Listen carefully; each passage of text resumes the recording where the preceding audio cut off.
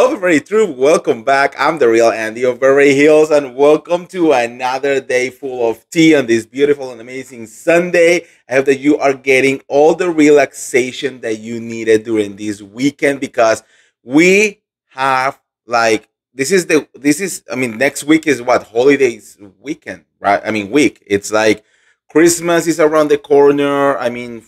Many of you are celebrating Hanukkah already. But like, anyways, like if we have parties, we have events, like all of this week is going to be crazy. So I'm hoping that you are getting your last like moments of relaxation today. Like don't do much, you do you, and just be happy. All right, I want to welcome every single one of you guys. If you are new here, welcome to the Beverly Troop. We have a lot of fun. We keep it real. We spill the tea. We do it all over here. Bravo, pop culture, royals, wherever is big and happening, we talk about it. So you know what to do. Subscribe, subscribe, subscribe, and hit the notification bell, guys. Remember, we have like 3 more days before the announcement of the giveaway. So, girl, if you want to win the bouquet of flowers of Rose Forever, you know what to do. Go to my Instagram, look for the official post, and you have to follow me and Rose Forever. Of course, be subscribed to my YouTube channel and tag 2 more people on the official post, and you are in. Don't sleep on it, okay? You know, I have been promoting Rose Forever for a very long time. We love it over here. And honestly, it's one of those things that are like one of those brands that are beautiful and make your home even more beautiful, okay?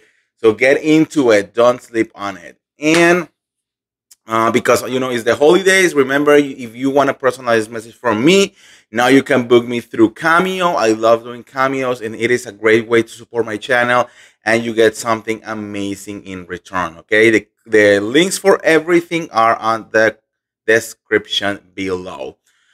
All right, guys, so it is time to talk about this mess because we need to talk of Real Housewife Ultimate Girls Trip, but not the one that is happening right now. We need to talk about the next one, Morocco, Marrakesh. What is going to happen? Girl, a lot of like talking town, happened during this weekend when it comes to the next the next season of Ultimate Girls Trip because at BravoCon, it was promised by Andy Cohen and by many people, that the season will be airing. Everyone is very excited to watch it. Even with all of the, things that allegedly happened between Brandi Glanville and Caroline Manso, still people want to watch because of the group of ladies. There were another 6 ladies in that group that people really wanted to reconnect. Alex McCord, Gretchen Rosie, Vicky Gumbelson, Faith, I think Phaedra Parks was there. Even like it was like a lot of like nice people. So this was supposed to be another good trip, and now all because of Caroline Manso, like, is not gonna be happening. Well, the streets were rumbling this weekend saying again that there was a very big chance that we will not be seeing the next season and that Peacock is just going to like shove the project and basically like it never exists. But you guys, I feel that Peacock needs to hear the fans because everyone is asking for it. All of the housewives, except for Caroline, are on Brandi's team. Like everyone is like, no, like you have to show it, you have to put it out there, you have to let us make that decision. Now, I don't know if there is like a legal situation behind. I haven't heard of actual legal situations happening for that season. We know that Marco, the concierge or the butler for season 2, was kind of is like suing Bravo or Peacock or whatever because of Brandi doing the thing to the church and all of that. But that's like another season that has nothing to do with this show, with this part right here. So I don't know, but the thing is, like, everyone is really eager to watch that show, and I feel that if it doesn't air, is literally only because of Caroline Manso, and people will not forgive her for this. It's like, let people choose. I mean, she was so vocal into everything that happened, and to wanted to bury like Brandi, and and the whole thing. Then let the people choose and see if they are going to be on your team. And I feel that the problem is that Caroline knows that a lot of people will not be on her team. Just like the other housewife said, nothing happened. What is her problem? I don't know. But one person that is actually, of course, extremely annoyed by the whole situation is Miss Brandi Glanville, and she is mentioning it all on Twitter, well, on X.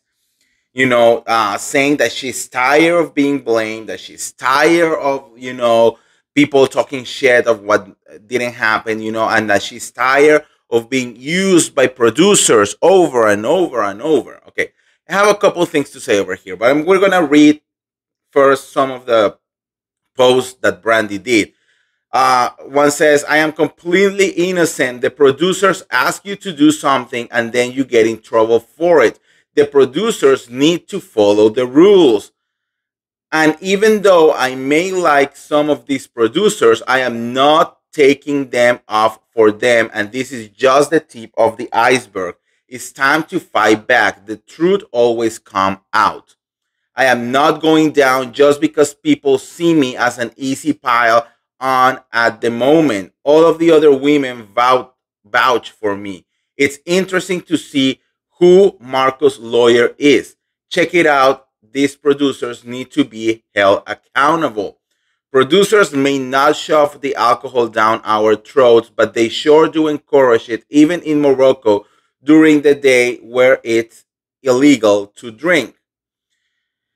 Our butler in Morocco was told to flirt with me specifically. I asked him if he had a girlfriend and he said yes. And I told him not to do it, and I did not participate. He was lovely. I didn't want his life ruined. I am completely innocent. The producers ask you to do something and then you get in trouble for it. Okay. So again, I feel that this is a route that Brandi should not be taking. Okay, look, I don't know if she doesn't read the comments or really what is going on, because initially when the news broke, a lot of people were anti Brandi because Brandi has always been Brandi, but as the time has gone on, a lot of people, like almost everyone, is actually on Team Brandi and anti Caroline Manso. So it's like, girl, I mean, read the room. Second of all, when it comes to the producers, I believe that, yeah, I mean, the job of a producer is in the name, is to produce situations. What do you think is going to happen in a reality show? This is not about, oh, go and do whatever you want, and if it's good, then we air it. No.